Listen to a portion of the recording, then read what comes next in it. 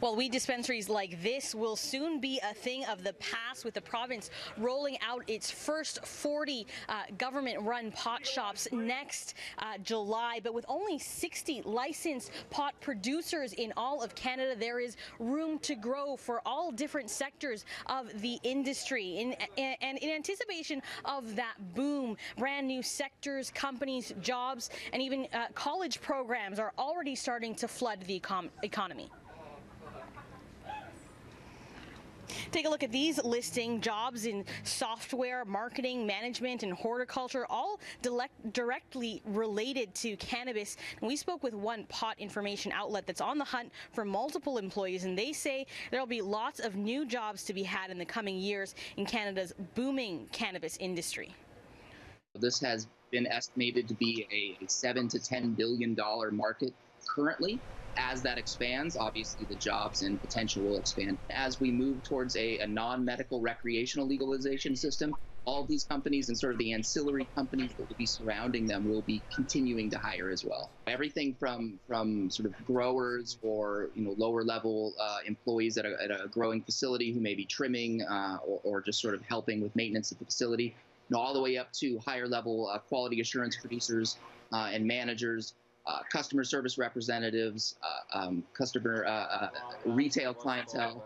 There's really this is just the very beginning of a very large industry that is just beginning to grab a foothold. So it's not just the cannabis producers; it's also the future retailers. And all of the sort of ancillary services that feed those businesses.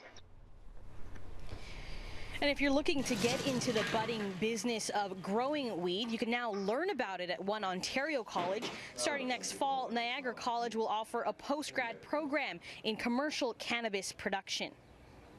The application system is now open, and we're receiving a lot of interest from the program. I think people understand why the program has been put forward by the college.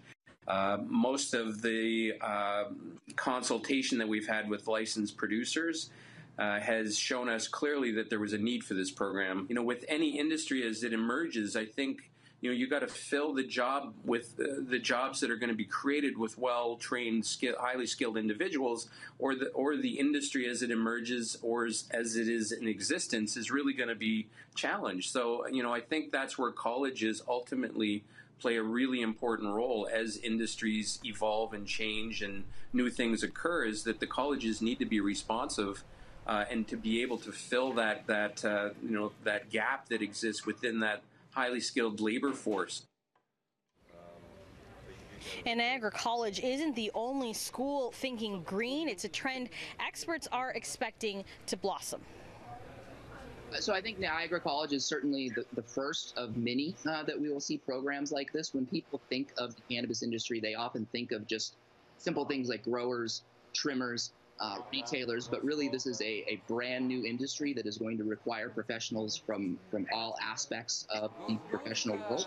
And I know there's a online university here in British Columbia, KPU, who is offering a lot of different courses like that, including cannabis marketing. I believe that New Brunswick, there's a university in New Brunswick who's establishing those programs as well. So yeah, it's business management, quality assurance, marketing, branding, all of these issues that have to do with any sort of legal product. Now, experts say municipalities like Toronto need to start preparing for the impending boom by putting the infrastructure and bylaws in place ahead of time. And city officials here tell us they are doing just that, working out the details still. But they say they definitely don't want to be on the hook for the cost of legalization and are asking the government to take that on.